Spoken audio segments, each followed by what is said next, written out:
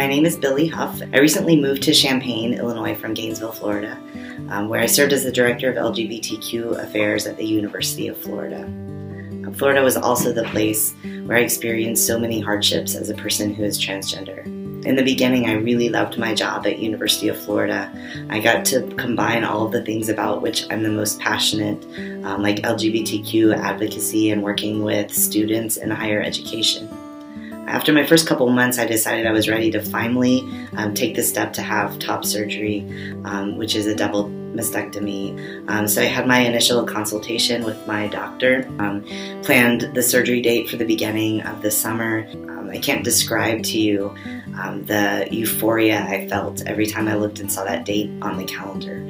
I was literally counting down the days.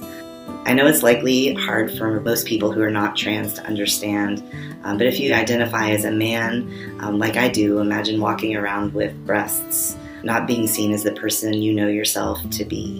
Imagine how you would feel every day when you look in the mirror. It's not just the emotional despair, but it's also physical pain. If you can imagine that, maybe you can understand the gravity of the need for transgender affirmative health care.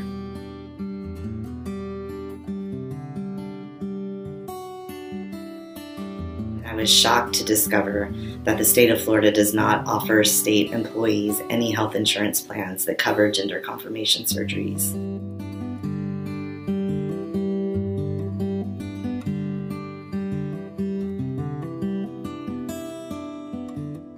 I'm so grateful, like I said, for the ACLU, the Southern Legal Council, and the plaintiffs who remain to finish what I was only able to start.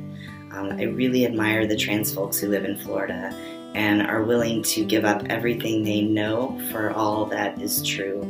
I also have the hope that one day Florida might be a place that is safe for transgender people to live in the sunshine.